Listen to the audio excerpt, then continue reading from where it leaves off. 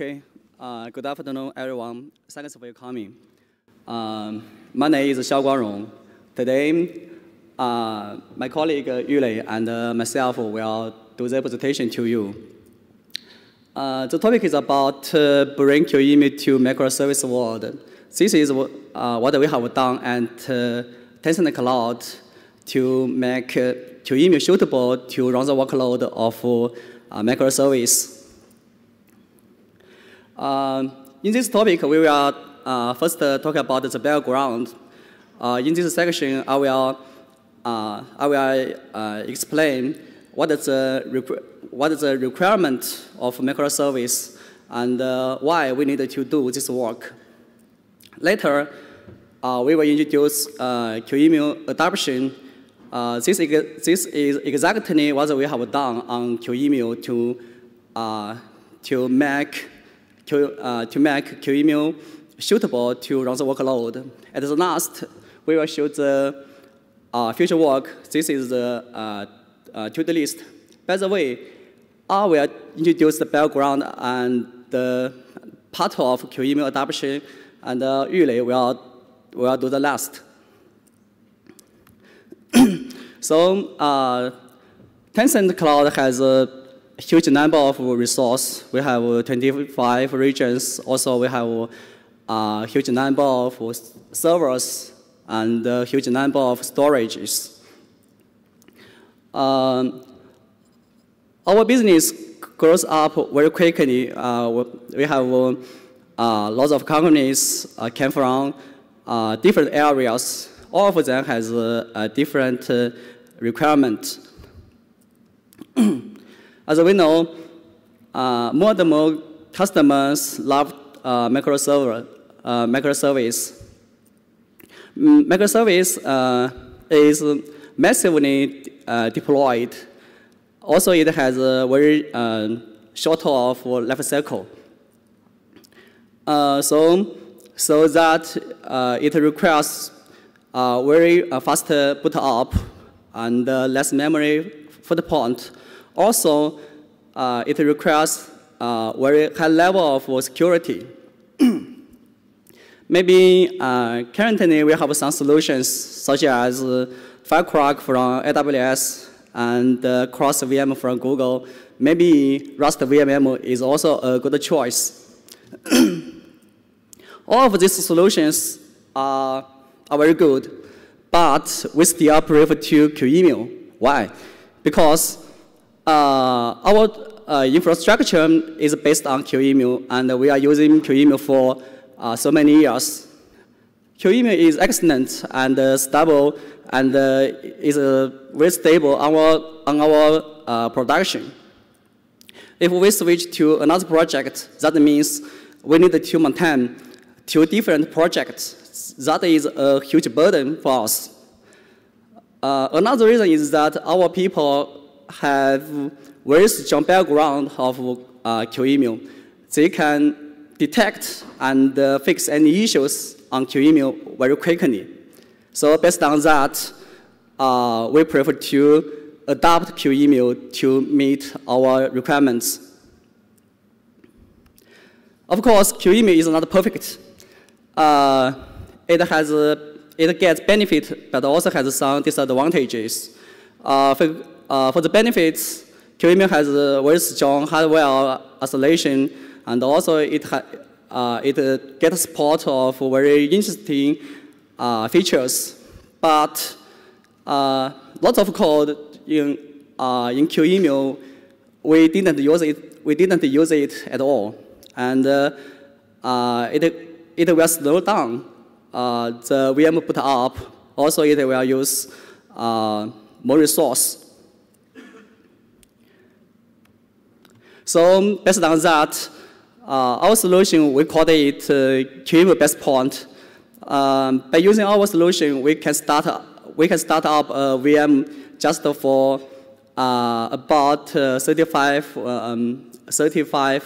milliseconds on default, and it uses very little memory. Basically, our solution can bypass the guest kernel unit and also can bypass QEMU unit.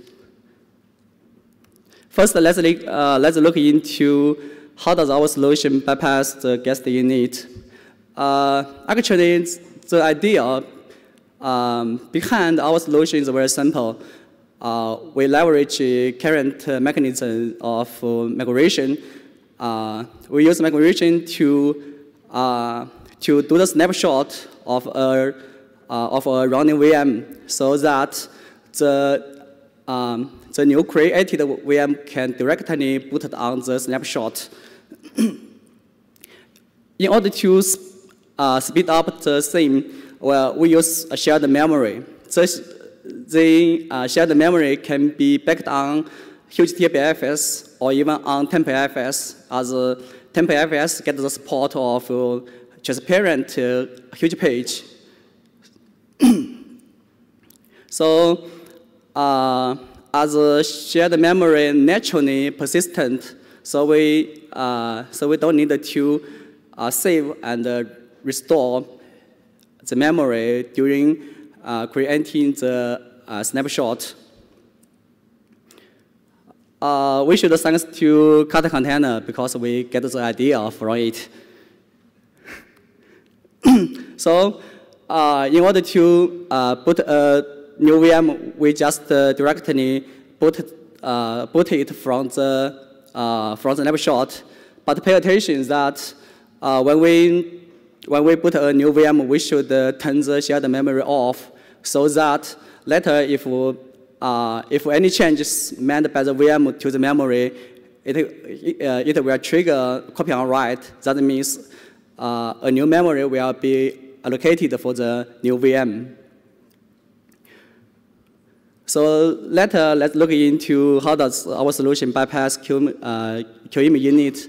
But I leave the rest to my colleague Yulei.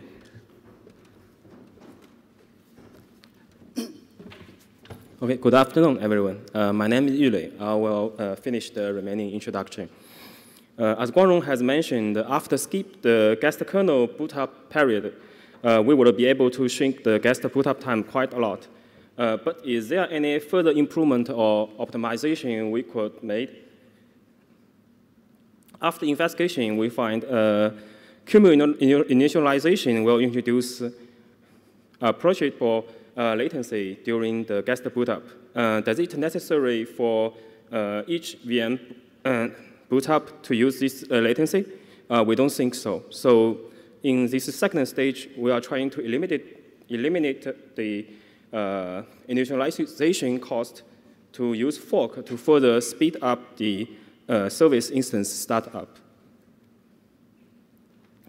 The implementation is quite straightforward. As you can see in this picture, on the top left, you will see the base VM. Probably we can call it VM0. After boots up, it will reach base point mode, which will finish most of the QEMU initialization, but not all the related works. Still some interactive with kernel KVM module need to be done after fork from it. So after finish all the initialization, the base point VM is ready for use. We will create the template from it, which will be used for other VM to restore from. So as you can see, the following VM 1, 2, 3 are forked from the VM0 as well as the base point VM. Then they will be able to restore from the base point to skip the kernel boot up time to get extremely faster boot up for the microservice usage. This page will show the guest boot up time with different configurations. So originally, QEMU with optimized Linux kernel, we can get about 500 millisecond boot up. And after we apply the first optimization, bypass the kernel initialization, we will achieve about 150 milliseconds. And after we apply the bypass QEMU initialization, we will achieve about 35 milliseconds for the VM to boot up, which is a huge improvement. Then let's talk about the security of restored VMs, since they are created from the same base point template. Is it possible for the malicious application to interpret what is going on in the other restored VMs and intend to steal some information from them? That is what we may need to worry about.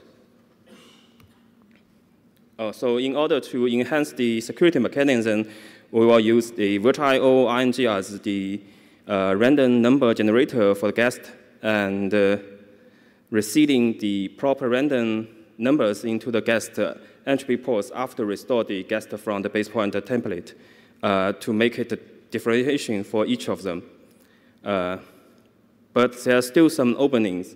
Unfortunately, as we skip the kernel boot up, so we won't be able to utilize the kernel randomness to help protect the guest kernel.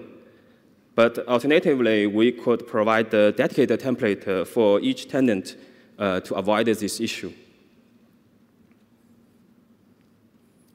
Then let's talk about some future works.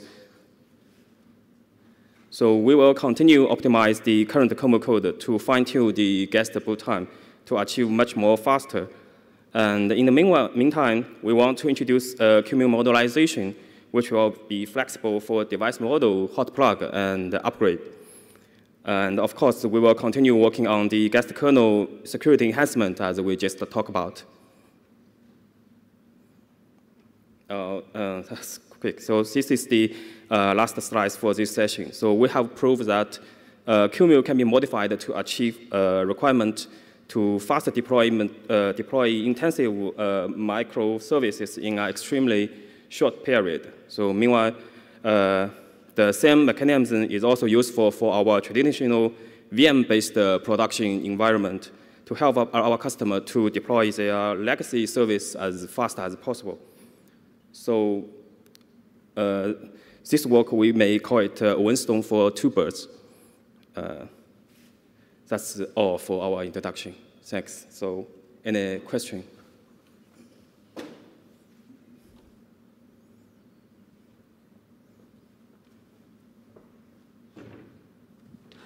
Could you go back a few slides? I just wanted to understand, you do a fork to create a number of different QEMUs that are ready to run. Yeah, that one.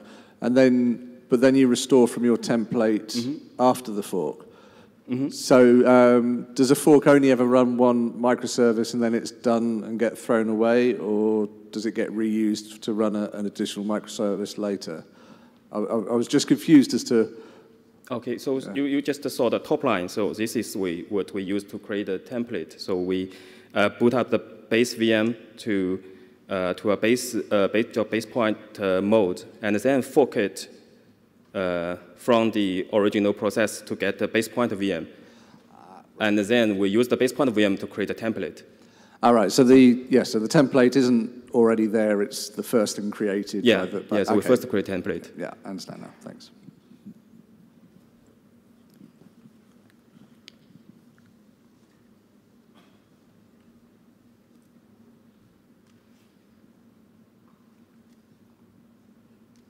If there are no other questions, thank you. Oh, thank you.